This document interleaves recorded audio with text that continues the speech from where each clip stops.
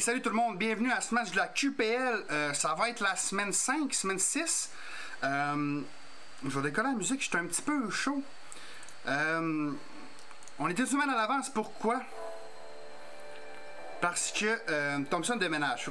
J'ai accepté de faire le match tout de suite. Ouais, le son de ma machine, mon ordi, ça tire du jus quand même. C'est mon fan d'ordi, qui roule là. Ouais, effectivement. L'entendez-vous encore? Fait qu'on affronte Thompson. Thompson qui a rien qu'une défaite. Moi, j'en ai pas encore. Hashtag brag, mais c'est pas ça l'objectif. C'est juste que si je perds, puis Thompson, mettons, on se ramasse à la fin de la saison, puis on est pas mal tête dans le différentiel. Parce qu'à date, ma saison, je gagne pas par des gros scores. J'ai 2 wins 6-0, mais à part de ça, c'était extrêmement serré. Là. Je pense que c'est à la box 4. Ouais, c'est ça, ok. Fait que si je perds, maintenant il va y avoir le tiebreaker. Fait que je veux gagner. Je réaffronte déjà Thompson après notre finale du Clash of Type. Évidemment, c'est toujours des bons combats contre mon chum. Son équipe est composée de...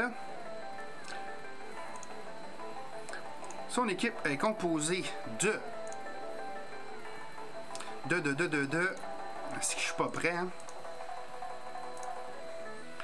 J'ai hâte de voir parce que c'est définitivement pas ma meilleure prep là. J'ai vraiment passé beaucoup de temps sur ma préparation contre le Clash of Type. Puis j'avais mes 2 matchs cette semaine en QPL Single à préparer. Il y a Dragapult, Corvic Knight, Gigalith, Raichu Lalola, Tsarina, Pincherkin, Omastar, Lunatone, Raboot et Machamp G-Max. Je joue un jeu vraiment, ma foi, quand même risqué. Ok, j'ai toute ma team là. Ok. J'ai décidé de pas amener Rillaboom. Pourquoi? Parce que Thompson, c'est un team builder qui est vraiment risky. Thompson va tout le temps risquer la greediness plutôt que la constance, à mon avis. Là. Fait que je m'attends à ce qu'il y ait Tsarina Grassy Glide. Fait que j'y ai pas amené le terrain. Je m'attends à ce qu'il amène Lunatone. Pas Mastar à cause de la threat de Rillaboom. Dragapult, Corvic Knight, Gigalith, Raichu Lalola, Tsarina. Il amènera pas Raboot. Je le vois pas amener Raboot. Je m'attends à Lunatone aussi, puis Machamp G-Max. Fait que je vais arrêter de le faire attendre. On va y aller comme ça.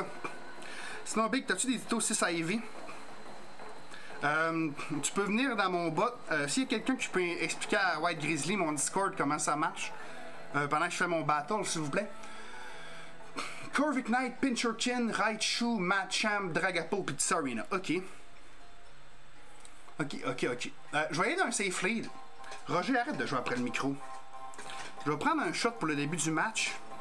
Il m'en a payé un puis je l'ai pas pris tantôt. Fait que je vais le prendre. Qu'est-ce que mon shooter était déjà prêt, c'ti? Je vais prendre mon shot pour le début du match pour mon boy Thompson. Il doit être prêt, il voulait sûrement prendre sa revanche de la finale. Il a dû se dire que je vais le battre, le style. Fait que shooter à toi, mon ami. Bon déménagement.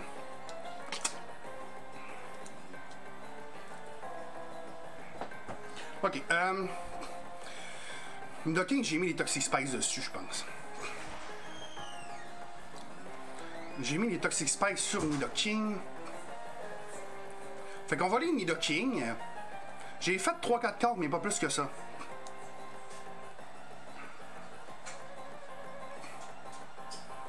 Mais sinon, tu peux rentrer dans mon Discord White Grizzly, ça va me faire plaisir. On donne des Pokémon gratuitement si tu me suis, ce qui est le cas. Allô, allô! Donc, bon match à toi, Thompson, mon Dieu. Les voyelles sont chères. Il envoie tard, c'est son. Raichu Lalola. On dirait quasiment qu'il m'a stream snipe, esti. Chris de bon lead, mais il est pas sur le chat là, je niaisais. Là. Ok, ben excellent lead parce que je pense que si. Je m'attends à ce qu'il soit modeste parce que avec Surf Surfer, il est vraiment rapide. Excellent play de Thompson ici, là, ça me met vraiment dans une position complexe. Genre, faut que je switch assurément, là. Puis je vais prendre. Raichu il tape, fait que ça va me faire vraiment mal. Je prends comment pour le fun? Je meurs, c'est sûr. Ah, je meurs d'un psychic, que je vis pas le hit, c'est sûr. Fait qu'il va y aller dans un psychic sûrement. Je pense que mon cryogonal va prendre le hit. Je l'ai-tu monté? Je vais sortir mon team. Si je suis pas organisé, ça me fait chier quand je suis de même. Je vais sortir mon sidekick. Ok, je m'en attendais. Ça fait quand même un gros chunk. Je vais sortir mon paste. Les gâteurs sont chauds. Je suis bold. Je suis pas max SPDF. C'est pour ça que ça a fait mal à même. Je m'attends à ce qu'il switch. Fait que je vais faire un recover.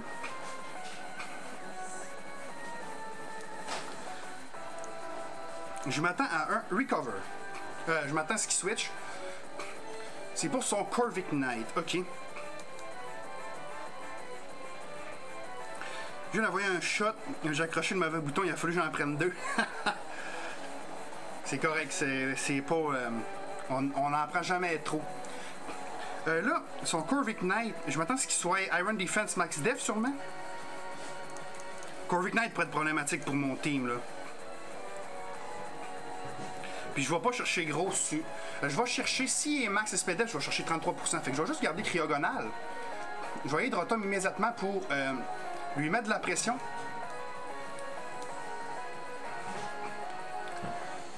Il va sûrement faire un Iron Defense. Body Press. Ok, ça devrait pas me faire extrêmement mal. Ok, il est def... Selon mes calques, s'il a fait ça, c'est parce qu'il est max SPDF. Fait que là, y a-t-il un switch pour Thunderbolt?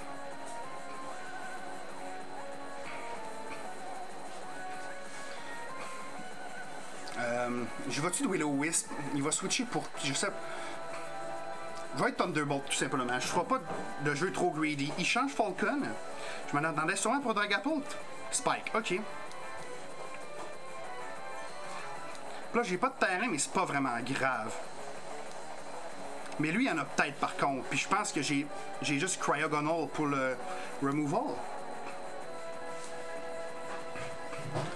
Fait que ça aurait été bon ici de... Si j'avais fait Will-O-Wisp ici, c'est sûr que là, je ne pouvais pas read vraiment ça, là. Mais si j'avais fait Will-O-Wisp, j'aurais brûlé un tour d'Electric Terrain. Parce que j'aurais pas activé son Eject Button. Fait que là, il a envoyé Raichu. Il va envoyer Raichu logiquement. Mon Rotom Fan contre un Raichu là, je fais mes calques en même temps que le match. Là. Il envoie Tsarina. Puis je pense que Tsarina peut me tuer en fait.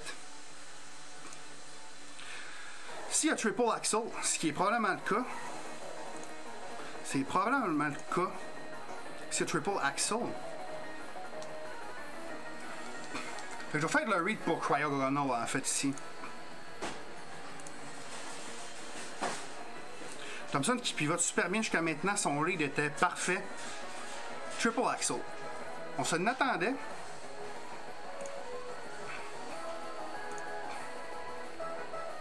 Contre mon cryogonal. S'il fait jump kick, ça peut me faire extrêmement mal par contre.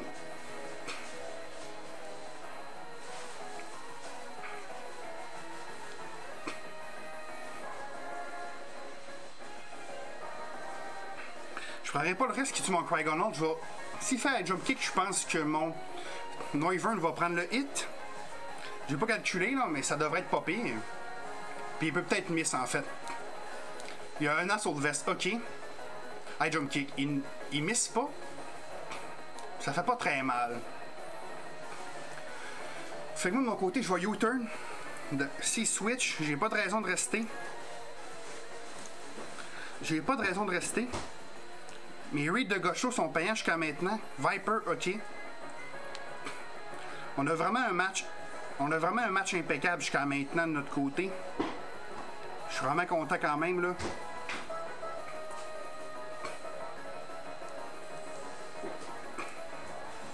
Ok, je vais envoyer une docking. On va mettre les Toxic Spikes tout de suite. Il y a peut-être Grass Knot, mais ça ne fera pas extrêmement mal là. Il va peut-être switcher directement pour Raichu Alola. Je ferai pas le read de Earth Power. Je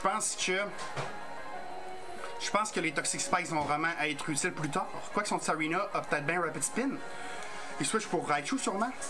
Falcon. Ah, il va defog. Il va defog. Mais je pense que ça va mettre... Je pense que ça va me mettre, mettons, dans une position de Dynamax intéressante avec Inteleon. Mais on va pas chercher le kill, c'est ça l'affaire.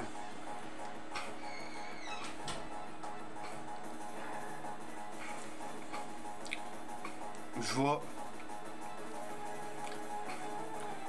Quoique Ice Beam va te chercher beaucoup. Assumant qu'il est max SPDF. Nidoking. Nidoking va chercher 33. Fait que je pense que je vais juste... Je vais envoyer Rotom encore. J'envoierai pas une Téléon. On va essayer de capitaliser là-dessus. Parce qu'il y a peut-être bien... Ah, je partais pour dire qu'il y avait Ace, mais Defog, ça enlève pas mes stats. C'était bien cap. Ok, il va Defog. Excellent read de sa part. De savoir que je vois les Toxic Spice dessus.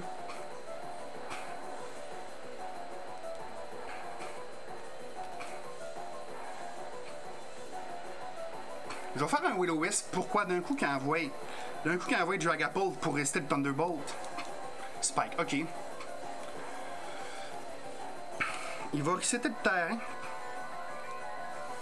C'est pas vraiment grave. Je pense que, vu que j'ai Levitate, les gens qui ne savent pas, vu que mon Rotom il a Levitate, ben, dans le fond, si. Je miss, ok. Dans le fond, si son Raichu. Si son Raichu m'attaque avec Rising Voltage, donc gagne du pouvoir avec l'Electric Terrain, ça me fait rien vu que je suis Levitate. Il faut que ton Pokémon touche au sol pour que ça fasse plus de damage.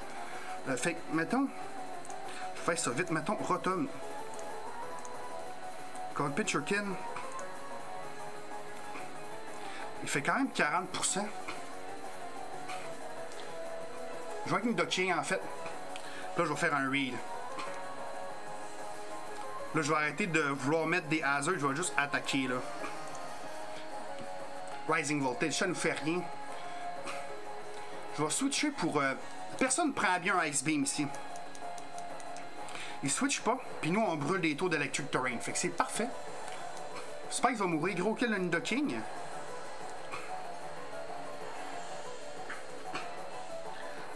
Gros kill de Nido ici. Il envoie tard. C'est son Raichu d'Alou là. Je pense qu'on va envoyer Cryogonal. Cryogonal qui a Levitate aussi, je crois. Oui, il a Levitate, fait que ça fera rien. J'ai beaucoup de coverage ground. Raichu là, mettons. Il va quasiment rien chercher. Puis moi, je vais brûler ses tours de... Je vais brûler ses tours d'Electric Terrain, en fait, vu que Pinchurkin est mort. Fait que mon Téléon est monté pour être plus rapide que son Raichu. S'il est timide, max speed, en fait. Psychic.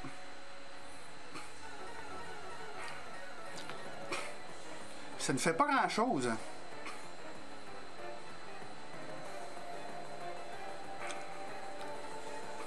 Je vais staller les tours.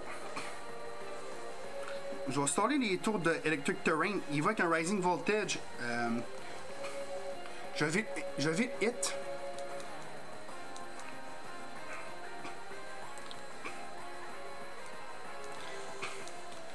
Je vais me garder en vie. Cryogonal est quand même un check intéressant pour Dragapult et Tsarina.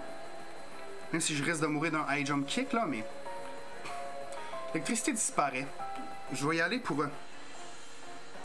Ouais, mais là, son électrique terrain, j'ai fait un recover pour le terminer, justement. Je vais y aller avec Steelix tout de suite. Parce que s'il fait le read avec Psychic, je veux pas sacrifier une Docking pour rien. J'ai tué Pinchurkin, fait que son électrique terrain est terminé. Fait que mon Téléon est plus rapide. Mais non, ouais, Wallet, j'avais rien pour l'outspeed dans l'Electric Terrain. Rising Voltage.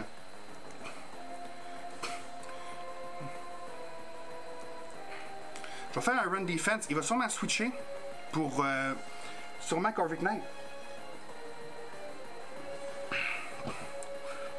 Assumant qu'il est max spécial attaque, mettons. Mettons qu'il est max spécial attaque selon mon corps sur Rotom tantôt. Mettons son Corvic Knight. Body Press à plus 2. Je suis pas max def, moi. Je vais jusqu'à 60. Fait que je pense que je vais juste... Je vais stay in. Je vais faire un Body Press. Iron Defense aussi. C'est vrai. Fait que je vais juste switcher pour Rotom pour de vrai. Parce que là, on pivote vraiment trop. On s'aligne pour un match de timer. Thompson, qui est un excellent joueur, qui pivote toujours très bien. Je pense qu'il est dans un range. Je pense que là, il est dans un range avec Rotom, puis je vais être plus rapide, logiquement. Puis personne va bien se prendre un Thunderbolt.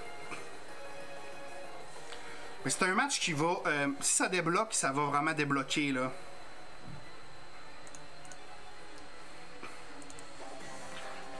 T'sais, il va y avoir une brèche à m'amener, mais là, la brèche, il faut juste la trouver, là.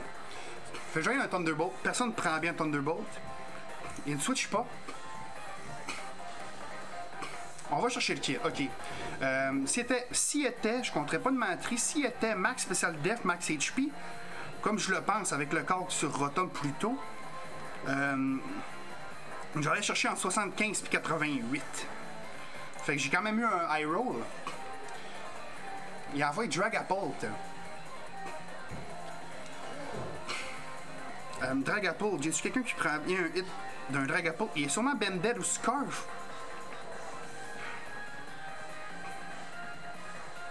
Mettons qui prend bien. Au pire, je vais juste sac Rotom parce que sa job est faite. On va faire un X. Draco Meteor, je vis pas ça, c'est sûr à 100%. Mais ça va être une fête pour nous de setter Inteleon en fait. Ok, good, nice. C'est un crit, mais je vais faire le call, voir. Ouais, c'était un haut coup dans ce range-là, fait que le crit a rien changé. Je vais envoyer une Téléon maintenant. J'ai malheureusement pas de scope lens parce que là, avec Raichu Alola, ça venait toucher quand même. Là. Je vivais pas un hit. Fait que je vais faire un Focus Energy. Son Draco Meteor à -2 va sûrement faire moins mal. Puis on va voir son item. Si switch, ça veut dire qu'il est genre. Il est Specs ou il est pas Life Orb, il est sûrement Specs. Chris, ça fait mal, tabarnak. Ok, ça c'était vraiment greedy de ma part. Là, parce que s'il y a un crit, je vais mourir et puis je pourrai pas mon G-Max va servir à rien. Là. Ma question c'est, je suis plus rapide. Non, je suis sûrement pas plus rapide que... Non, je suis pas rapide, c'est sûr, s'il est max speed. Fait que je vais faire un Max Earth Stream. Je sais même pas si ça va tuer, en fait. J'ai vraiment fait...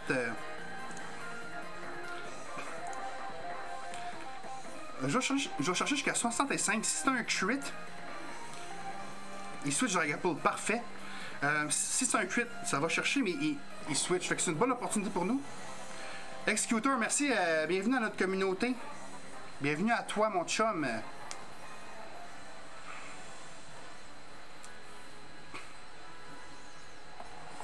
Fait que nous, on va maxer notre Téléon.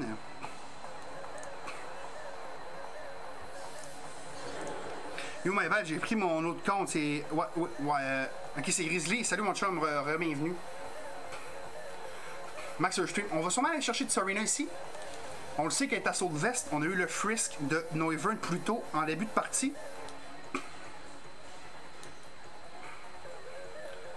Je vais aller chercher un autre Max Stream d'un coup qui a quelque chose de Scarf. Si son Dragapult est Scarf dans le back. Fait que là, on outspeed pas mal de tout. Là. Puis je pense pas qu'il lui reste de la priorité. Je pense qu'il va. Je pense que son prochain play, c'est sûrement d'envoyer Machamp puis il va Max Guard. Je sais qu'il fait souvent ça. On va voir le boost du Guts. Fait qu'on a finalement notre brèche gang.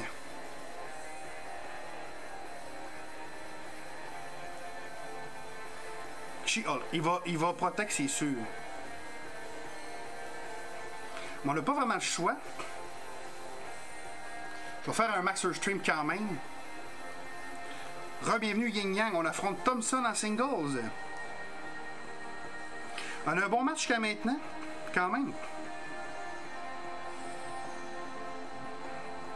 Ouais, je suis marrant, il va falloir séduire notre match aussi. Je sais pas quand est-ce que tu veux faire ça, là. Je peux prendre des matchs de défi après s'il y en a qui ont des teams. Max Guard, ok. C'était le jeu à faire. Excellent play de Thompson ici.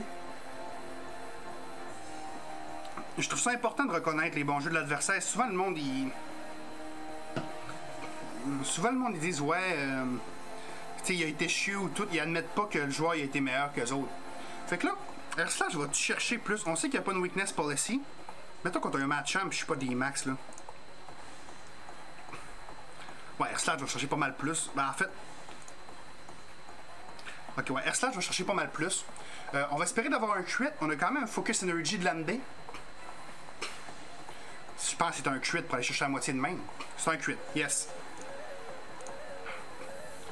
G-Max chez Striker, il va augmenter ses crits, il va me chercher. Parce qu'Intelon est ma foi pas très bulky. Y a-t-il un Pokémon qui peut aller chercher, mettons? J'ai pas de Pokémon qui a Psychic. Qui pourrait aller le chercher après? Noivern, peut-tu aller le chercher avec un R-Slash? Non, c'est 33%. Nidoking, vas-tu chercher? Je pense que je vais envoyer Cryogonal, puis je vais recover ou bien. Ou bien Steelix peut-être. Steelix.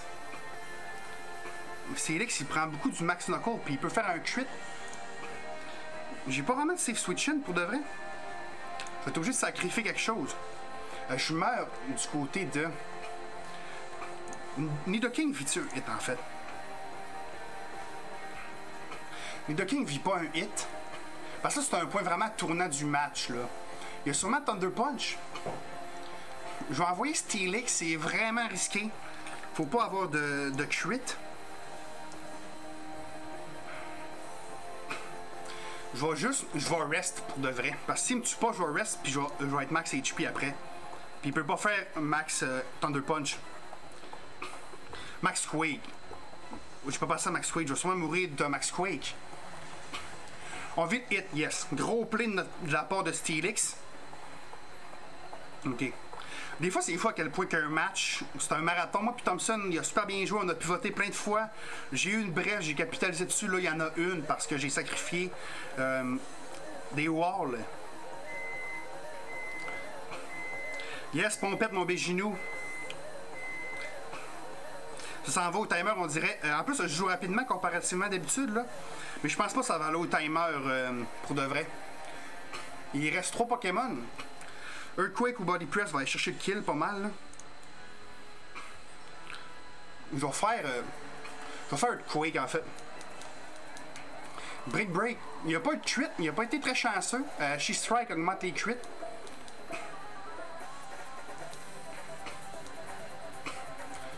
Je vais pas chercher le kill, ça c'est bad par exemple. Je vais pas chercher le kill. Je vais être Noivern. Brick Break, ça fera pas grand chose. Une chance qu'il n'y a pas d'Azure parce que j'aurais switché souvent. Flame Orb, je le savais. Il faut pas un Earthquake. Oh! C'est un excellent play de notre part. Il va mourir. Fait que là, mon switch, ça va être intéressant parce que je vais pouvoir U-turn s'il amène de quoi que ça fait pas. Puis je suis Scarf. Fait que ça regarde bien devant nous. Finalement, c'était des offres de quoi que tu donnais. J'en ai plus malheureusement. Je les ai toutes données. Je pensais pas que ça allait être populaire. Ok. Là, l'affaire, c'est que. Ah, je vais jouer vite. Ah, si. Je veux pas aller au timer. Je vais aller d'un Draco Meteor en fait. Oh shit, il est Specs. Il est Specs, ça veut dire qu'il est pas Scarf. Oh, gros play ici de notre part là. Dr. Strange qui va mourir. On mise pas en plus. Ça s'enligne pour être une victoire pour nous là. Mais pour de vrai, je pense que pour pivoter, c'est mon meilleur match de saison parce que j'aurais définitivement pu perdre là ici. Il lui reste son Raichu Lalo là. Je veux pas mourir, je vais y aller pour le différentiel, c'est plate là, mais je vais y aller avec Steelix en fait. Je pense pas que je vais mourir d'un hit. Il va sûrement faire Psychic. Ça va au timer malheureusement, là, on a quand même switché pas mal. Psychic, il a fait le bon read.